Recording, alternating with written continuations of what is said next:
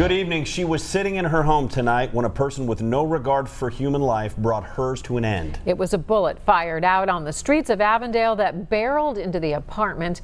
Walter Smith-Randolph is with police as they work to develop suspects in a killing that just makes no sense. Walter. Yeah, Adam and Paula, it's been a very active and emotional scene here in Avondale on Prospect Place as police work to figure out how this happened, and family here on scene wants to know why this happened. Police have been here since about 6:45 when this shooting took place. Let's take a look at some of the video that we got earlier today. Police tell us they were alerted to the scene by ShotSpotter, which indicated multiple rounds of gunfire here on the 500 block of Prospect Place.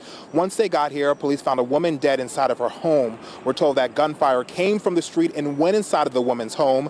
The victim is a woman in her 30s. Police don't have any suspect information, but they are encouraging anyone with information to come forward. The captain on scene says this type of crime is especially alarming since it took place in broad daylight in the middle of a busy street.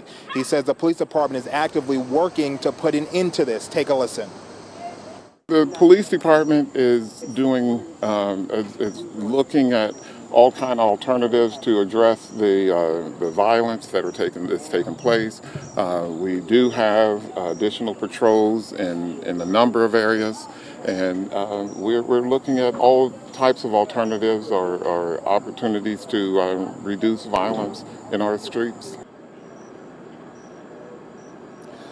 Again, a woman in her 30s gunned down inside of her home in Prospect Place. No suspect information at this time, but anyone with any information is asked to call Crime Stoppers. That number is 513-352-3040. For now, we're live in Avondale. Walter Smith-Randolph, Local 12 News. Paula, Adam. All right, thank you, Walter.